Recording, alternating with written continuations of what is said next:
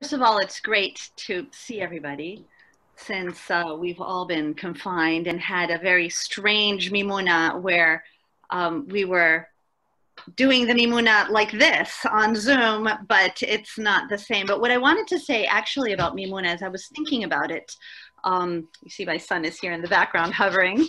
I was thinking about the idea of the enclosed space of Passover, the enclosed space of the family and of the house of Passover. And the Mimouna, the moment of the Mimouna is really an opening, and the doors are open. And so that's the moment of movement, is when we open those doors after having had that inner journey inside of our families, inside of ourselves, inside of our communities.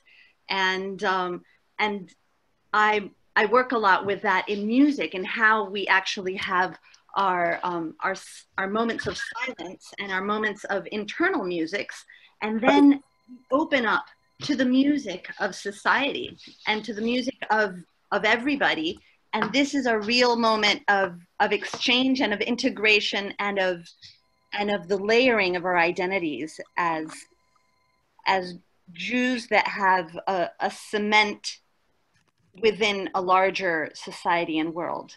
And this is very much the way that Moroccan Jewish music works, that it has those moments of internalizing very specific songs of a family, of a city, of a moment. And then you go out, you take a song of Shkada and you bring it into the liturgy, or you sing it in the family. And so it's this oscillation of opening and closing that actually gives us this incredible layered richness. And I think that the Mimouna actually really symbolizes that moment of open exchange and interaction, and that we have on all sorts of different levels.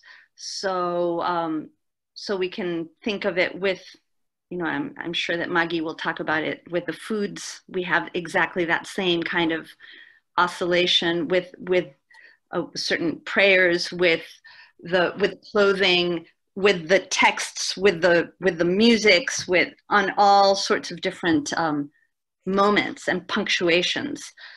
So that's my thought for today.